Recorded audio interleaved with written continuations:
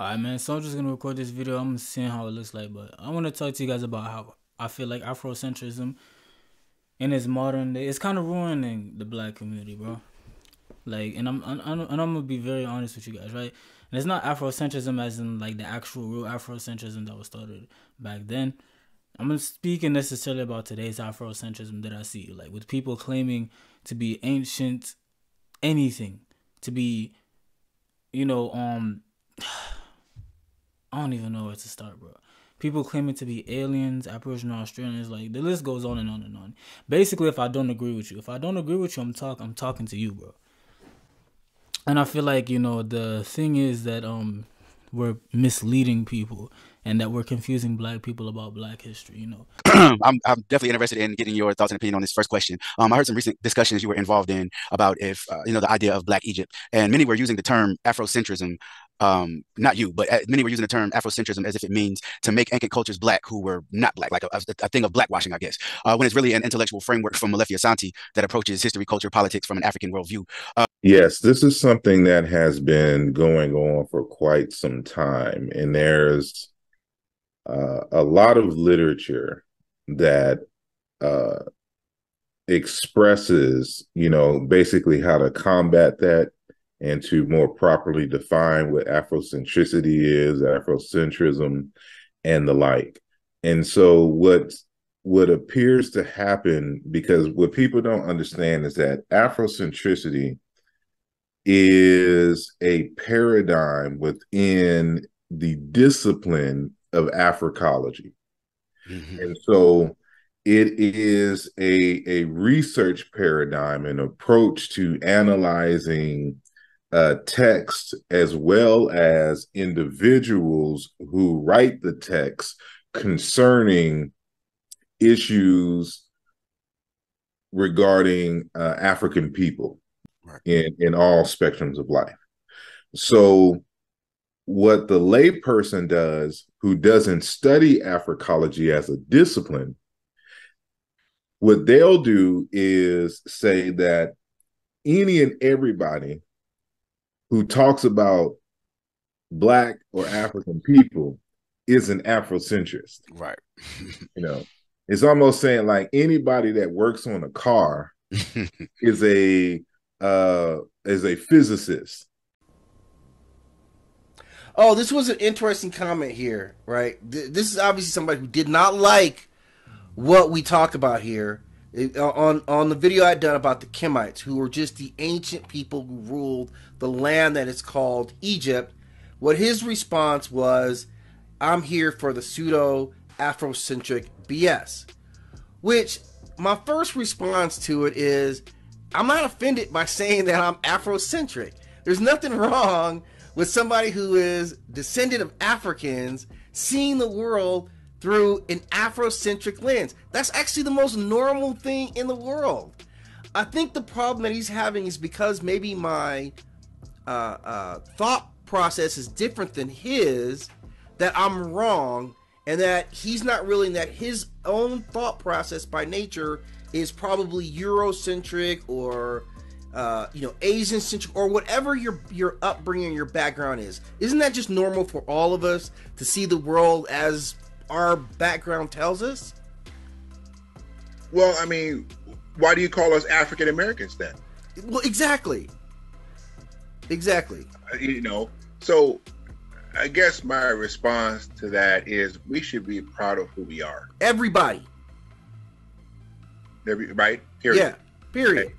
Period. And so having a Dr. Carter, I was going to ask for a definition of Afrocentrism and why we need it.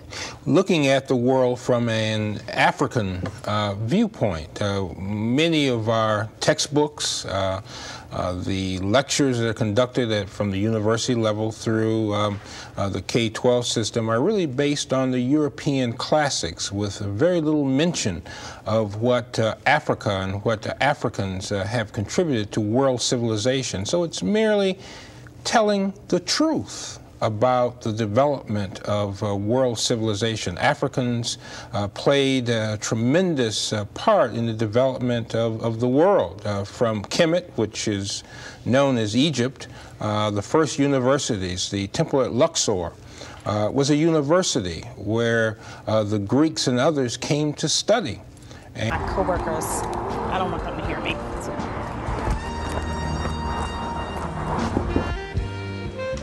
I didn't really want to say this when I was outside of my job, but it wasn't really the trips to Africa that made me who I am. It was really my mom. She raised me Afrocentric. Like, I couldn't have white dolls, I couldn't eat white bread, none of the walls in the house could be white. You know, so I realized that as I grew up and started working that I had to pull back and I couldn't be as vocal. So when I'm on the clock, I'm Amanda Smith. But at home, I am Fasimba in the belly of a rant video. If you're new to my channel, welcome, and I really hope you enjoy my content. If you are a regular, you probably already know that my agenda with this channel is to spread knowledge of the ignored, neglected, and misunderstood aspects of Black culture and history. Not just to Black people, but to everyone of every race and from every part of the world. However, there tends to be a toxic trend among many Black African enthusiasts, or afrocentrists, trying to assert outrageous claims towards our people and our history. Unfortunately, comments like these tend to find a home in my comment section every day. These comments do more harm than good, and just make the world and our own people have even less respect for our culture and history, and make channels like mine, which actually bear factual information, less credible. Immediately on the, it says parts of the politics series on Pan-Africanism. So Afrocentricity and Pan-Africanism are naturally like interchangeable. And in conversation, you often hear this, whether it's with people that call folks Hotep, and they'll say it's a bastardized version of Pan-Africanism and Afrocentricity, and these things kind of just get collapsed, or even what people think is Hotep, whatever that means. The reactionaries essentially becomes this caricature of all things Pan-Africanism, all things Afrocentricity, and they have the African beads, and they might have the kufi on, and they talk like this, we gonna unite the or whatever, and it just becomes a caricature. And I think the problem is that it's not clear what these things really mean. Afrocentrism for many in the Western world has taken on the role of the villain throughout intellectual spaces. This particular school of thought has advanced some controversial topics. Despite the controversy, however, I've never really actually heard anyone speak about how Afrocentrism began. When it comes to Afrocentrism, the powerlessness of it leaves it undefended and open to constant ridicule and attack. But what is the actual history of Afrocentrism? Ironically, it began as a response to the ills of Eurocentrism. After these figures, Afrocentricity was also built on the intellectual work of the Senegalese historian Cheikh Anta Diop and the Black arts movement theorists and historians of Africa. 80s and early 1990s, Afrocentricity garnered mainstream attention with its challenge to classical European history. Great controversy was caused by two arguments emerging from the Afrocentric school of thought. The first asserted that Egypt was the foundation of Black world culture and history, just as Greece was the foundation of Western civilization. The second argument, and the one that really caused more controversy, asserted the idea that Egypt was a Black civilization that served as the major philosophical, intellectual, and cultural foundation and inspiration for Greece. At the height of the debate, Newsweek magazine featured a stone image of Cleopatra wearing a red, black, and green African earring, and the cover read, "Afrocentrism, was Cleopatra Black? Facts or fantasies?" A debate rages over what to teach our kids about their roots. Interestingly enough, Afrocentrism has evolved, as many of the old-held ideas have changed concerning the identity of Cleopatra. Some of the leading intellectuals that supported and developed Afrocentric thought were Molefi Asante, Malouana Karengo, Asa Hilliard, Theophile Obenga, and many more, including some women like Professors Vivian Gordon and Clenora. The big struggle for people who see themselves as Afrocentrists and still hold in their mind the highest esteem of the people who came before us is that you can't distance yourself from a name that people worked so hard to give such a good reputation. And to be honest, for a while, we had the moral high ground. But like the previous video said, we get no defense in public media. Instead, we get the most radical of people standing to defend us who can't defend us. I'm not going to play this video, but you remember that video where they were talking about Cleopatra being black, and the black guy they brought on almost said nothing to defend this view, while the other person claimed that they were Afrocentrists who had a good intention, but then now have turned into basically villainous creatures. The unfortunate thing about that is that Afrocentrism had not changed, really, not at least in the intellectual spaces.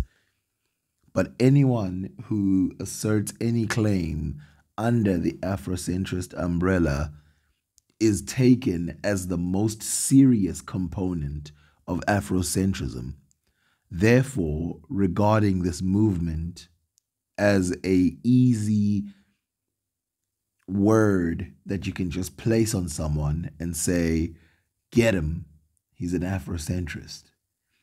Unfortunately, as you can see, many pro-black people try their best to distance themselves from this. It would be easy if we were merely distancing ourselves from the word. But the problem is we have to distance ourselves from people who are pro-black, but they make crazy assertions about how every single population in the world, every civilization in the world was founded by black Africans.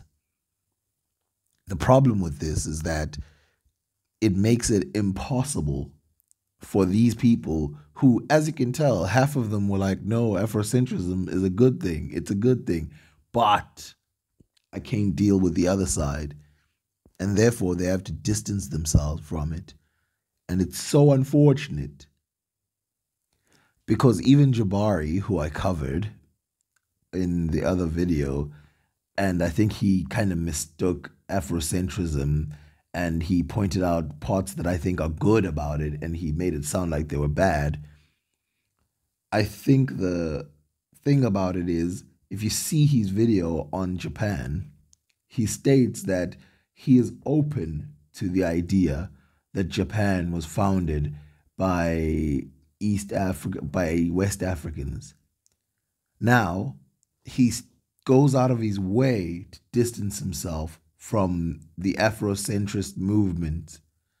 But the problem is, this puts him firmly into the Afrocentrist movement.